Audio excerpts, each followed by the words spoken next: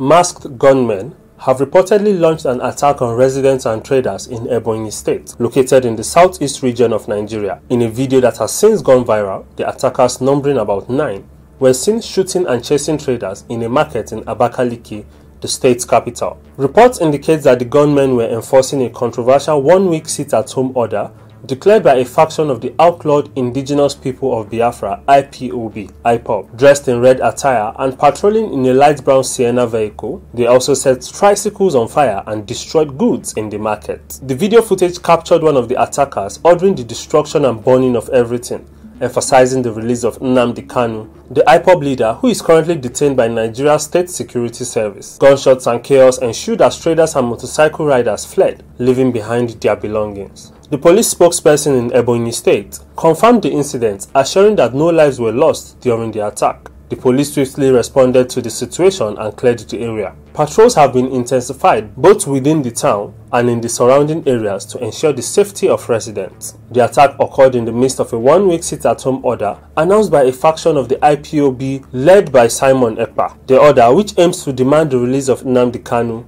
and prepare for a self-referendum for Biafra, was disowned by the IPOB faction led by Kanu's spokesperson, Ima Powerful. Ebonyi State has traditionally shown resistance to the sit-at-home orders issued by IPOB. This recent incident comes just 2 days after a senator accused Simon Ekpa of neglecting his own state in enforcing the civil action in other parts of the region. Authorities are investigating the attack, and security measures have been intensified to prevent further incidents. The sit-at-home order and the actions of the gunmen have caused panic and disruption among residents and traders in the affected areas, highlighting the tense situation in the region.